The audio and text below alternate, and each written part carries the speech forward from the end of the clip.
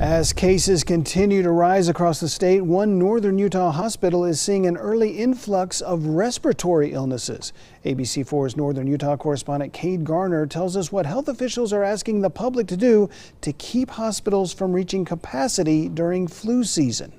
I am terrified. Dr. Taki May at Intermountain Logan Regional Hospital is worried with flu season approaching. This year we've already seen an unseasonable rise in our respiratory syncytial virus, or RSV, in children. We've seen some unseasonably early viruses in adults, leading to hospitalizations. Obviously it's concerning. We are moving into our respiratory season, and if we're seeing this level of COVID and it's compounded with influenza and RSV. This, health officials say, comes after a quiet flu season last year. We were blessed last year with the fact that we had virtually no influenza, and on the pediatric side, none of your typical respiratory viruses, because we were masked and we were promoting social distancing. With a recent increase in COVID cases and early respiratory illnesses, health officials say this flu season It is concerning, and we're asking individuals to